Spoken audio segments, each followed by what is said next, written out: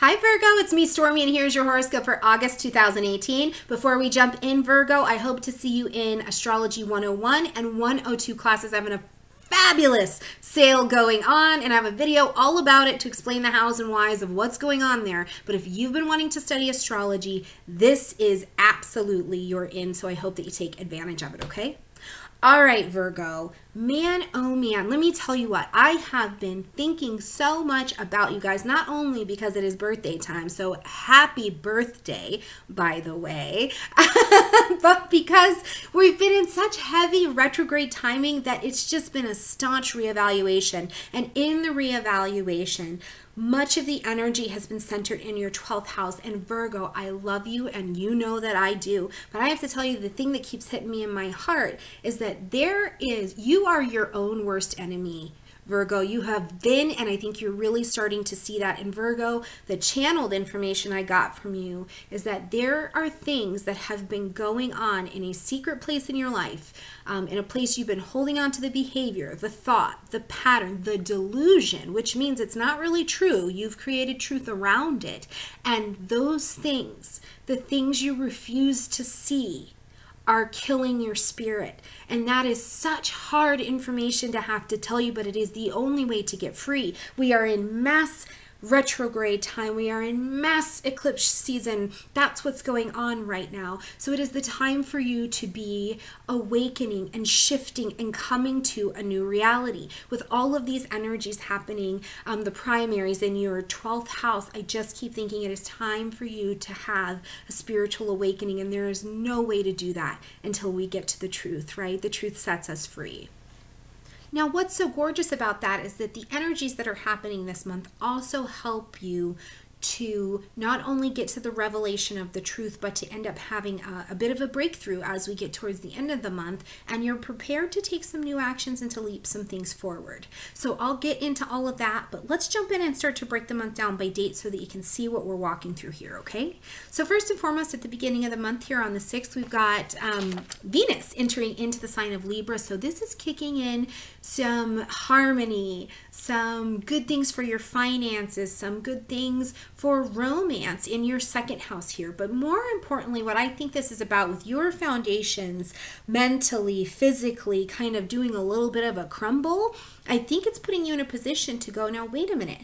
What is the value of me shedding all of this old stuff about myself, these old ideas, these old beliefs, these old needs that don't actually fit my current life? What's the value? And it brings some harmony to your understanding about the value of shedding them. It's a nice boost to your self-esteem.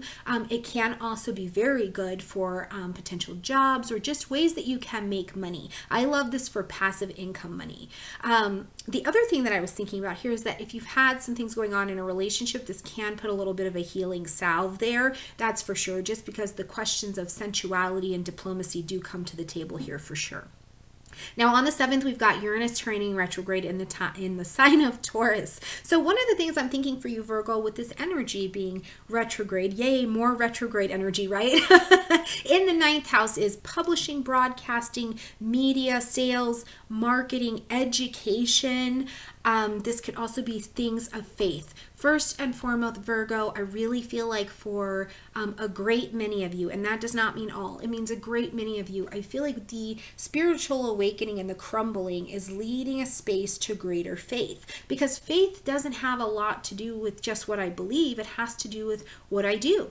Right? When I believe that the universe has got my back and I am loved and I am cherished and I am forgiven no matter what, and that the universe has my very best plan in mind and it knows exactly what it's doing despite the fact that I don't have control, that's where I'm standing on faith, right? And that's very hard sometimes, Virgo, right? Because it's like, well, I don't know. I don't understand the plan. It doesn't look the way I want it to. And that can be a really good place here where Uranus is going back. And what I actually think that Uranus, our planet of individuality, uniqueness, all of this, in the retrograde, I think what it's showing you here is where is there too much of you involved in your faith, right? If the only thing you have faith in is you, that's really kind of a hard place to be because it's hard to trust the plan. You're going to want it to be your way.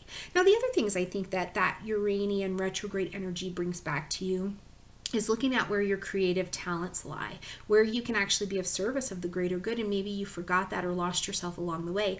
I believe no matter what anybody says, Uranus also makes you look at your friendship groups. It may be time for you to branch out and get some new ones that are better aligned to where you're going, okay? Now on the 11th, we have got this new moon partial solar eclipse in the sign of Leo. Now this is happening in your 12th house. We've also got Mercury retrograde here in the 12th house. Mercury does not come out of retrograde until the 19th. So here at this new moon partial solar eclipse in this area of your chart, this really is going to bring in for you, Virgo, new perspective. This has got to come, new perspective. I think at this particular point, it's a setup for new spiritual awakeness, which also breeds new confidence, which brings new trust. All of these things, and every single piece that I think you get your brand new beginning here at this new moon, because that's what we do at the new moon, right? Is we begin, we plant these seeds of intention. And with the eclipse, it's an intensity that unfolds over the next 6 months. So expect to be motoring through this planet with a lot more truth under your belt, a lot more honesty, and a lot more willingness to see the honesty, which allows you to have a different self-confidence as you move forward. Now, one of the other things that I'm thinking with all this Leo energy for you as well is that this is really about finding your own heart and your own joy and your own expression. What is right for you, Virgo? What are you not saying? What are you not willing to accept? But also, where are you living very, very fully right now? Where, just because it's what you want and what you're doing and you're motoring and you feel on fire about it, where are the people who are maybe not so team Virgo? Again, look at this. Like, you're in a position where you're going to have to continue to look at where you're giving away your power, right? Where you're not living in your truth. And this is very much so what's happening for you this month. But it's beautiful because it's all just learning. It's all just learning, okay?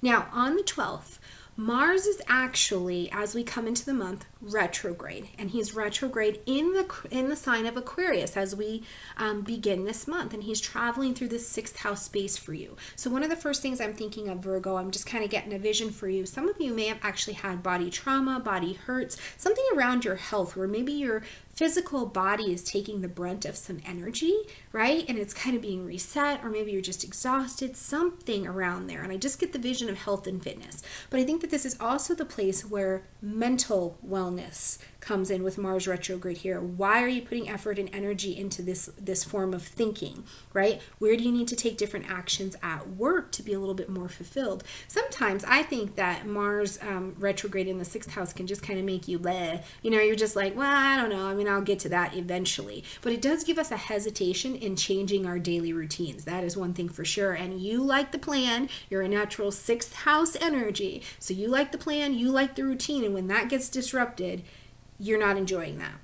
What I can tell you here, though, is that with all of that energy, we get to the 12th, Mars moves into Capricorn. It continues that retrograde into Capricorn, into your 5th house. So I think you actually do get a little boost of energy. And I think you also get this place where you have an acknowledgement that you're like, you know what?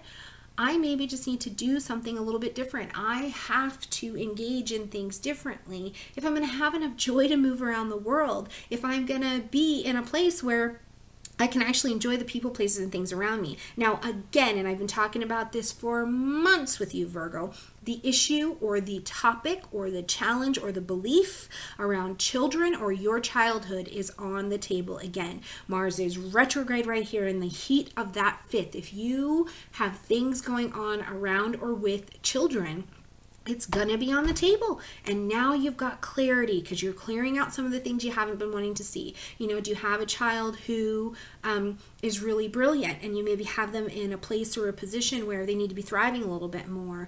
Or has your schedule been just so busy that maybe you've lacked being that childlike energy yourself and playing and having some joy? You're gonna get able to get back on track. This piece of the retrograde I think is actually very, very good for you, okay? Now, on the 19th, Mercury comes direct, hallelujah, okay? It's still in the sign of Leo. So in terms of communicating some things and the clarity, Virgo, about what's been going on in this very secret shadow place of your life, whether it's been a secret project you've been working on, an affair you've been involved in, even if it's not a full-blown affair, if there are emotional attachments that are unrealistic, I think that comes up here. I love Mercury coming out of retrograde for any of our people who deal with elderly or children. Look at this, Virgo. The word children is back on the buzz for you. So it's just a wonderfully creative energy to communicate about, to make decisions about, all of that good kind of jazz, okay? And that all comes from the 12th house space, right? Where you're willing to not have it in the shadow anymore. Now, on the 23rd, the sun comes into Virgo. Hey, hey, birthday time, which is very exciting. On the 26th, we've got a full moon happening in Pisces, just your opposite. So this is a big ticket item as it comes to relationships, business relationships, friendships, partnerships, the relationship with you and you. This is one that you will begin shedding over the next 6 months. Okay, Virgo, because at a full moon, we end something, acknowledge something, or make a very big adjustment. This is a big shift for your month. Being in your 7th house, this could definitely, a full moon in your partnership sector is a very big emotional turning point. Mercury is now direct. Maybe you're going to make some big decisions in a relationship. Now, I tend to feel like the full moon is always very positive because whatever it's asking you to adjust or shift, it's so you can get on and you can get on the right track, right? But this could be a time where all the stuff you've been working on in this retrograde time, all these things that have been coming to light, you're really ready to take action. And I know that maybe sounds scary, but the truth will set you free. You've got another life to be living, and it probably looks nothing like the plan you set up for yourself, and it's the best. Okay. On the 27th, I got all excited. On the 27th, we've got Mars turning direct right here in Capricorn. I love this. This is action, energy, fire, passion, joy, children, investments for my investors. Now have some forward action motion. They've got some energy. They've got some I'm gonna win in the 5th house. This is true love is here as well. So if you've lacked some romance, you've been committed for a while, you need some romance in your life, you need to play together, you need to express, you need to go on ahead and have some big conversations. This is a setup for yes, thank you very much. And we just begin the unwinding of allowing retrogrades to end and energy moving forward. And here's the big cracker on the table. Freaking Mars coming out of retrograde helps us all. So let's just celebrate that as we get ready for September, okay? Virgo, a little bit heavier truth for you this month, but I love you too much to not come into a video and tell you what's really up and what to really pay attention to, okay? All right, Virgos, like this video, comment, share, subscribe. I hope to see you taking advantage of the special I have for Astrology 101 and 102. It's in the description box down below or at stormiegrace.com. Watch the video. It was from the live stream. It'll give you all the details all about it. Super freaking amazing learning opportunity. So I hope to see you in class, okay?